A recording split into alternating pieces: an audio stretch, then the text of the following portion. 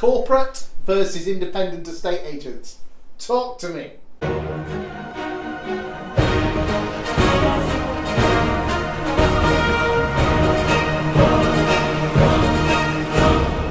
Well, I think the corporates have been hit really hard in the last 5-6 years.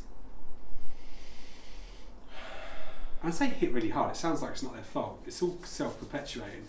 The bottom line is they've presented the employee with a lot of challenges, a lot of things like you've got to do this, you've got to do that, there's no real identity in the corporate world anymore. In other words, you are a number. And some are starting to play a different game. You know, I'm seeing a lot more people online, on LinkedIn for example, who are sharing news stories about how to help people, teams, blah blah blah blah blah, and they're creating different patterns. I fully respect that, but I don't know of many organisations in our country that are of a corporate nature in a state agency that are really putting the agent first. What would you do if you were Alison Platt from Countrywide?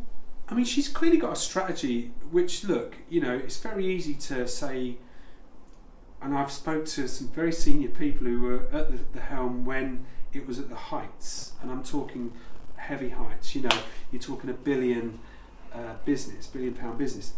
It's suffering a lot. I mean, and now my Gigs & Co single office downstairs made more net profit than they did, I think it was last year, or something ridiculous like that. There must be a strategy behind this, because it is seriously, I feel that there's a place in the market for the corporate. I think they're finding it to be closer to the online model these days. Interesting you say. What do you think about the corporates offering an online package under the same brand? I think it's a really interesting move. Personally, I think you need to have your belief in what you do, and that's your kind of badge of honour. You've got to, because you're sending mixed messages out to the public through your team, and let's be honest, I hear that it's all about getting more leads because it'll present more opportunities and then they can upsell the normal service. From what I can see, and this isn't going to be everywhere, that isn't working. I mean, if you're going to get like 100 listings in a particular area in a year and you're getting them at full fat fee, but now you're going to get 40 at skimmed prices, and I would be worried if I was working. You're offering more choice, don't get me wrong, it's great for the punters. I think you'll find there'll be more self-employed agents across the country. There'll be more market centres, there'll be more people offering opportunities, which is what I'm looking into at the moment, for agents that are really, really good, have got high integrity, good values, they're not being looked after, not being driven, not being trained, not being developed. And you can get them to probably come out of this world and actually get into one where they're enjoying it again. Because it's interesting is that a very good friend of both of us is Ian White, and he actually said that Purple Bricks have also changed the market for estate agents, in the fact is that you're not chained to a desk between 9 o'clock and 6 o'clock, and you can work your own hours as you see fit. We were talking earlier about the kind of 20 to 30 year olds, and let's be honest, and there's a lot of guys 30 to 40, 40 to 50 that don't want to get in at 8 o'clock, half 8 in the morning and leave at 8 o'clock at night. It isn't actually required. It's working smarter, massively. Not harder. I've got guys who work part-time, I've got people that turn up at 9:30. The bottom line is I've got people that deliver what we believe in to our clients.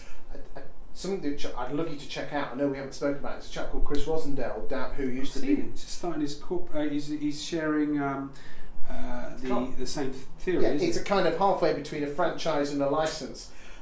I tell you what, it is a fantastic model. It is a fantastic model. It's kind of like a halfway house, and I think people should check it out. Well, I think this is where the market's going. What, more towards the American self-employed route?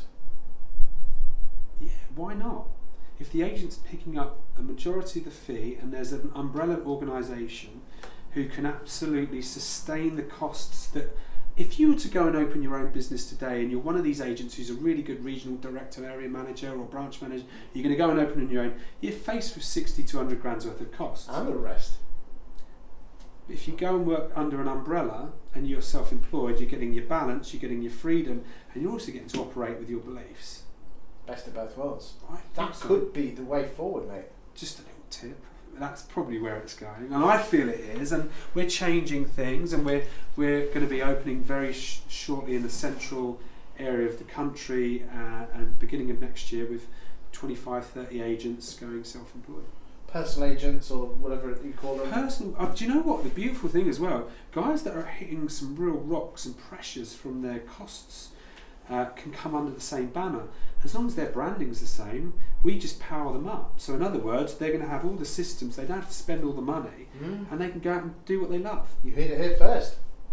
That's Good, lovely.